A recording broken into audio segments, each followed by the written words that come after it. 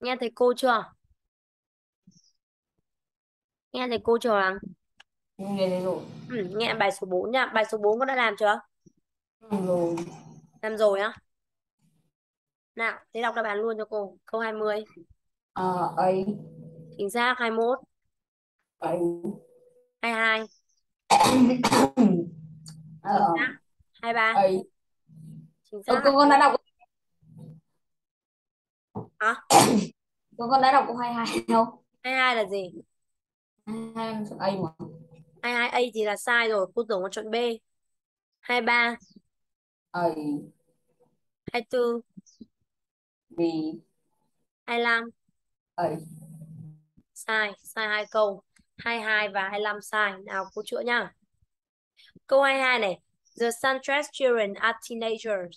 Những đứa trẻ nhà Suntress là thanh thiếu niên. Và câu 25. Jane and Michael have bought tickets for the tennis competition. Có nghĩa là Jane và Michael đã mua vé cho cuộc thi tennis. Nào nghe nhau. Vâng. Now turn to part 4. Questions 20 to 25. Look at the 6 sentences for this part. Now we are ready to start. Are they? One's 12 and the other's 9. Oh, that should be okay then. What about a trip to the car museum at Bewley on another day? Oh no. Ok, nào, nghe lại này. Are they? One's 12 and the other's 9. Oh, that should be okay then. What about a trip to the car museum at Bewley on another day? Oh no. I found that car museum so boring. I don't think any of them would like that. Well, they must spend a day in London seeing the famous places like Buckingham Palace and the Tower of London. Perhaps they could go on one of those open-top buses and see everything from there. That's a great idea. Do you think the children will like that? How old are they? One's 12 and the other's 9. Được chưa? Nó hỏi là how old are they? Chúng bao nhiêu tuổi? Một đứa 12 Vâng. tuổi và một đứa 9 tuổi. Được chưa? One child, một đứa Vâng. là 12 tuổi and the other is 9 và đứa còn lại thì 9. Thế vậy 12 tuổi thì đúng nó là thanh thiếu niên rồi, đúng không? Thế còn 9 tuổi thì sao? Con không biết con tưởng rồi luôn tính là chín con Hả? tưởng chín chín cũng được tính là thanh thiếu niên. Không. Teenager, teen thì nó phải có đuôi teen đấy con ạ. Tính từ 11 trở lên, được chưa? 9 nó vẫn là trẻ con, children nhá. Được chưa? Vậy câu 12 là B, sai. Tiếp theo câu 25 này.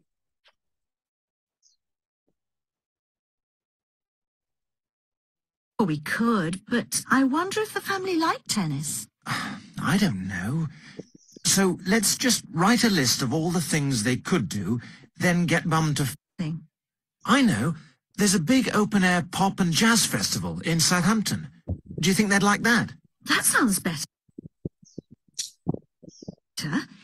What about taking the kids windsurfing as well? I think they might enjoy that, don't you? Fine. And what about tennis? Do you think we could still get tickets for the open tennis competition in Bournemouth? And what about tennis? Còn tennis thì sao? Do you think we could still get tickets for the open tennis competition in Bournemouth? Bạn có nghĩ là chúng ta sẽ mua vé cho cái cuộc thi tennis mở rộng tại Bournemouth không? There are some famous players there this year. There are some famous players there this year. Có những cái người vận động, những người gọi là sao nhỉ? Người chơi à? Gọi là gì nhỉ? Người chơi tennis nổi tiếng trên thế giới ở đó. Sure, we could, Vâng. but I wonder if the family like tennis. I'm sure we could. Chúng ta có thể, nhưng mà tôi lại tự hỏi rằng gia đình tôi có thích tennis không? Được chưa? Vâng. I don't know. So let's just write a list of all the things they could do. Tôi không biết nên là hãy ghi một loạt những cái thứ mà họ có thể làm. Được chưa? Chính vì thế câu 25 là sai. Câu 25 là Jane và Michael đã mua vé cho cuộc thi. Nhưng mà không. Michael đưa ra gợi ý và Jane nói là có thể. Tuy nhiên thì cần hỏi lại gia đình để xem là gia đình có thích cái bộ môn tennis hay không. Bạn đã hiểu chưa? Ok. Ok, tiếp nha. Ok. Mỗi lần làm bài nghe thì nhanh quá. Ok, hôm nay thì cô sẽ muốn cho Hoàng xem một cái video nói về kỹ năng nghe nhá. Đợi cô chút.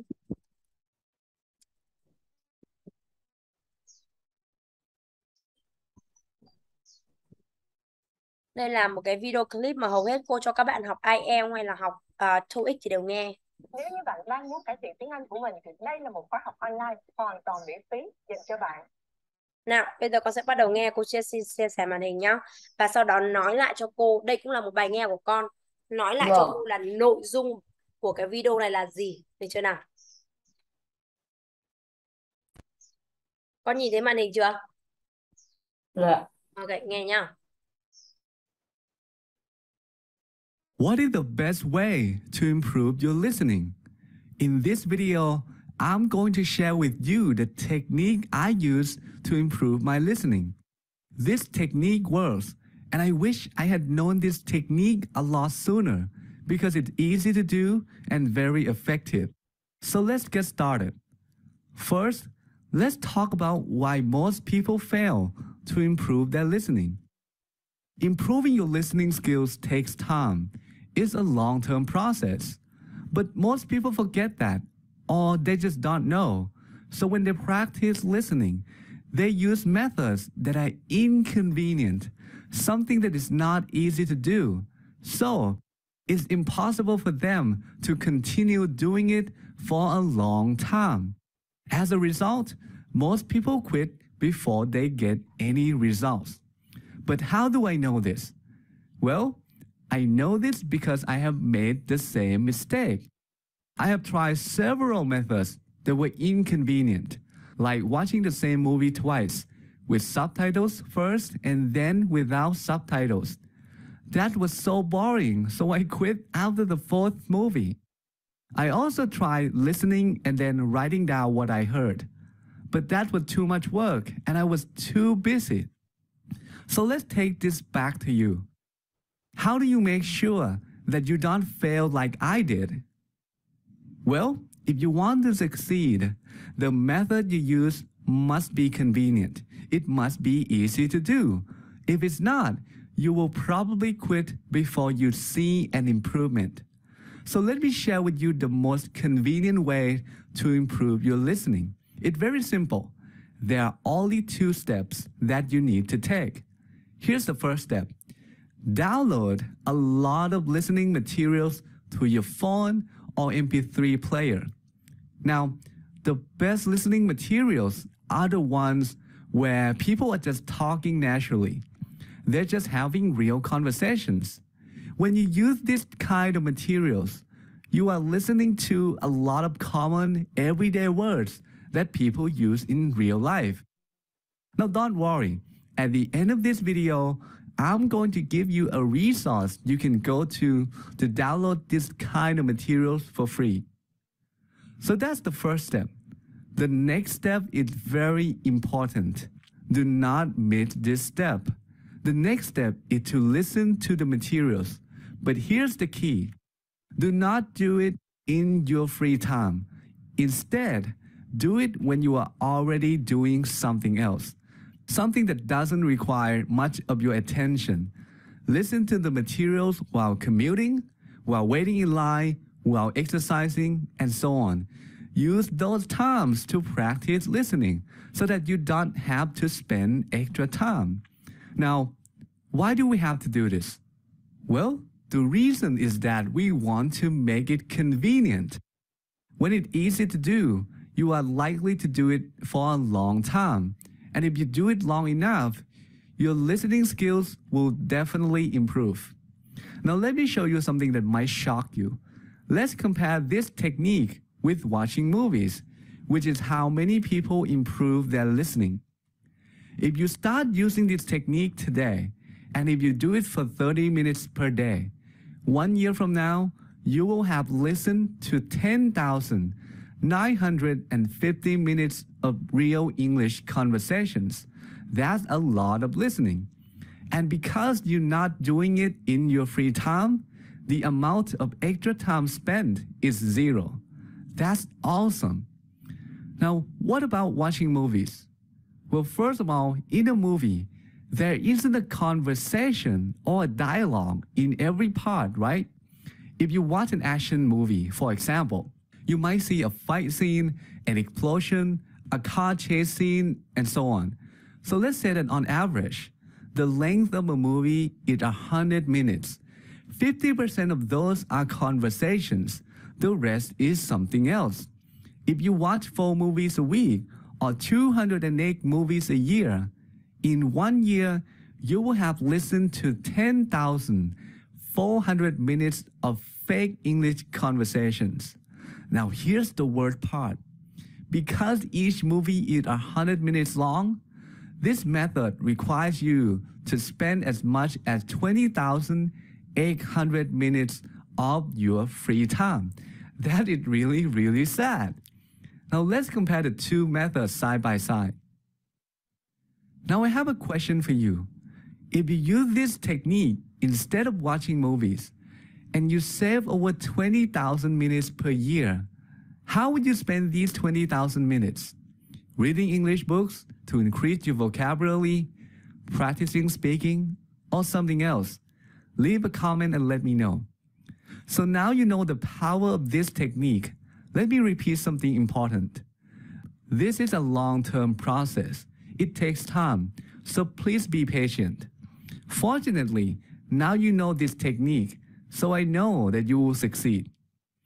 Okay, now it's time for me to share some listening materials with you. But first, I want to ask you a favor. It took me several days to create this video and find some materials for you. If you find this video useful, take a few seconds and share it with one English learning community. You will not only help them, but help me also. And then, just click here to get some free listening materials.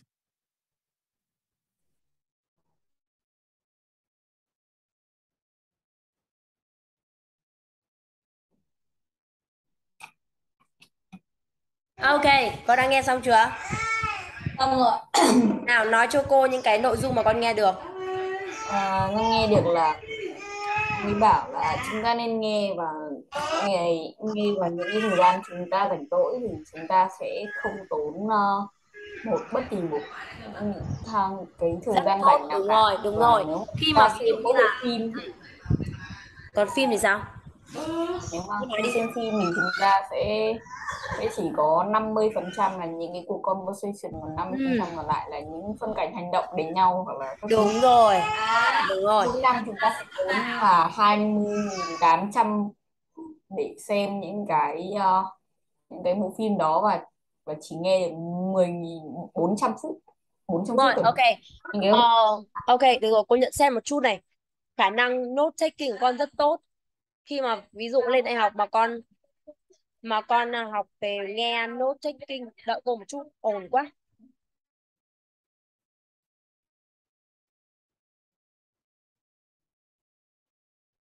Được chưa nào?